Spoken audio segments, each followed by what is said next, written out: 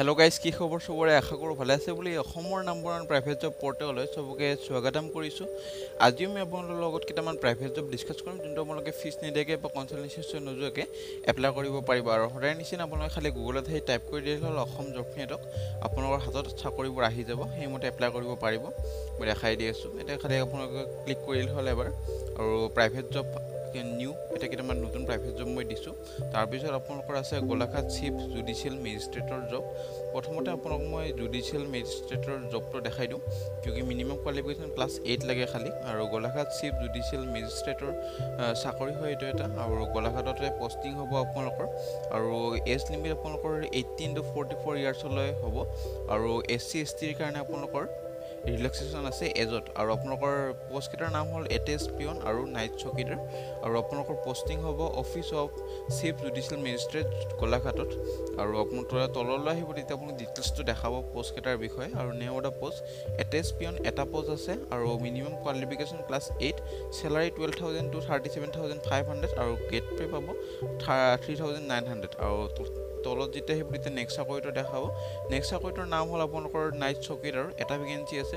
minimum qualification class 8 আৰু স্যালাৰি আগৰ নিচিনা একে আৰু ডিটেইলছ তলত আছে আপোনালোকৰ আৰু কেণ্ডিডেটজন আপোনালোকৰ মিনিমাম ক্লাছ 8 পাছ কৰা হ'ব লাগিব আৰু ক্লাছ 10 হ'লেও হ'ব আৰু যাৰ ক্লাছ 12 বা গ্ৰেজুৱেশ্যন কৰা আছে হিয়তে এইটো চাকৰি এপ্লাই কৰিব নোৱাৰে মানে লেখাই আছে এতে আৰু এপ্লাই কৰিব লাগিব আপোনালোকৰ ষ্টেণ্ডাৰ্ড ফৰ্ম এখনত ষ্টেণ্ডাৰ্ড ফৰ্ম সবে জানে বা ইন্টাৰনেটত ডাউনলোড কৰিব পাৰিব বা আপোনালোকৰ ঘৰত যদি পায় ষ্টেচনাৰী দোকানত তাতো কিনিব পাৰিব আৰু 4 কপি ফটোকপিৰ সৈতে আৰু ডকুমেন্টবোৰ দিব লাগিব এজ প্ৰুফ কাষ্ট চাৰ্টিফিকেট আৰু আপোনালোকৰ এডুকেশ্যন কোৱালিফিকেশ্যন আৰু তললৈ যেতিয়া আপোনালোকৰ ডিটেইলছটো দেখাব হাউ টু এপ্লাই আপোনালোকে এপ্লাই কৰিব লাগিব চিফ জুডিশিয়েল মেজিষ্ট্ৰেটৰ অফিচত যাই দিব লাগিব ড্ৰপ বক্সত এপ্লিকেশ্যনখন 15 ডেজৰ ভিতৰত সো যেতিয়া তললৈ আহিব তেতিয়া মই ডিটেইলছটো মই দি দিছোঁ এতিয়া আপুনি চাই ল'ব পাৰিব সেইমতে এপ্লাই কৰিব পাৰিব আমি নেক্সট চাকৰিলৈ যাম নেক্সট চাকৰি আপোনাক মই প্ৰাইভেট জব কেইটামান দেখাই দিওঁ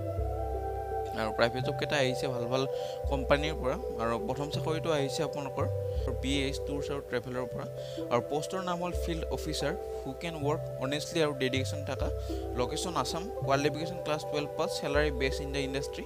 আৰু বোথ মেল ফিমেল দুটাইটো চাকৰি এপ্লাই কৰিব পাৰিব আৰু পে পোষ্ট আছে আপোনালোকৰ টোটেল 20টা আৰু হাউ টু এপ্লাই কেনেকৈ এপ্লাই কৰিব মই দেখাই দি আছোঁ আপোনালোকৰ হেডিঙত লিখিব লাগিব application for the post off field officer আৰু বায়োডাটাখনৰ ওপৰত লিখি দিব যাতে ইজি হয় বুজিবৰ কাৰণে আৰু এইটো ইমেইলতে পঠাই দিব লাগিব application for the post off field officer লিখি ডকুমেণ্টখন দি আপোনালোকে পঠাই দিব লাগিব আমি নেক্সট চাকৰিলৈ আহিছোঁ নেক্সট চাকৰি আপোনালোকৰ আহিছে AAPL ফাউণ্ডেশ্যনৰ পৰা আপোনালোকৰ পোষ্টৰ নাম হ'ল অৰিজিনেলখন ওপৰত দি দিছোঁ এখন চাই ল'ব পাৰে আৰু তলত লিখা আছে ডিটেইলছ আপুনি চাই ল'ব পাৰিব আৰু AAPL ফাউণ্ডেশ্যনৰ পৰা আহিছে name of the post research executive আৰু গুৱাহাটী লোকেশ্যনত আপোনালোকৰ পোষ্টিং হ'ব কেণ্ডিডেটজন আপোনালোকৰ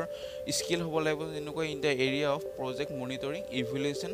পাৰ্টনাৰশ্বিপ বিল্ডিং আৰু ক্লায়েণ্ট মেনেজমেণ্ট এইকেইটা স্কিলত আপোনালোকৰ স্কিল হ'ব লাগিব আৰু হাউ টু এপ্লাই আপোনালোকৰ application for the post off research executive লিখি এইটো ইমেইলত পঠাই দিলে হ'ল সেইমতে যদি শ্বৰ্টলিষ্ট কৰা হয় নিশ্চয় ইণ্টাৰভিউৰ কাৰণে মাতিব আমি নেক্সট চাকৰিলৈ যাম নেক্সট চাকৰি আহিছে আপোনালোকৰ স্কিল কেন্দ্ৰৰ পৰা DDE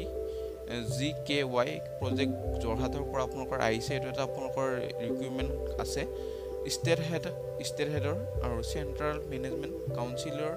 placement head MIS head IT